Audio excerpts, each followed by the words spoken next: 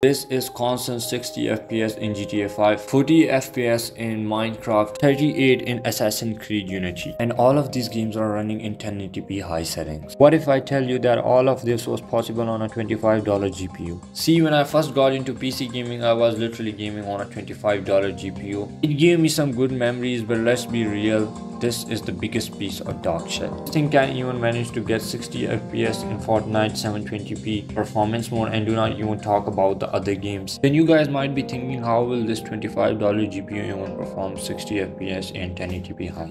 Because it won't. Because this is not the GPU that I bought for this video, this one is.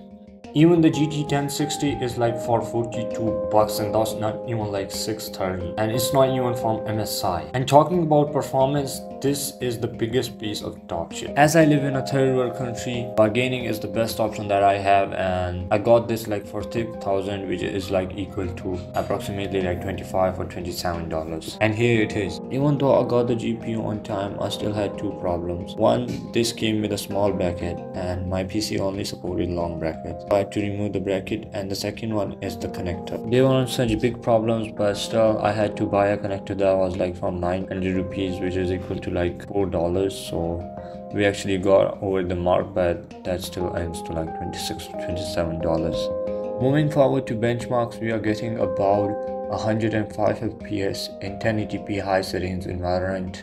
Fortnite at 1080p in performance mode, it touches about 100 or above 100. Comparing it to my GT 630, it outperforms it by 70% with the same price tag. And all of the games are running at 720p at low presets for 630. I hope so all of you guys like this video, so make sure you comment, like and share, and stay tuned till the next video.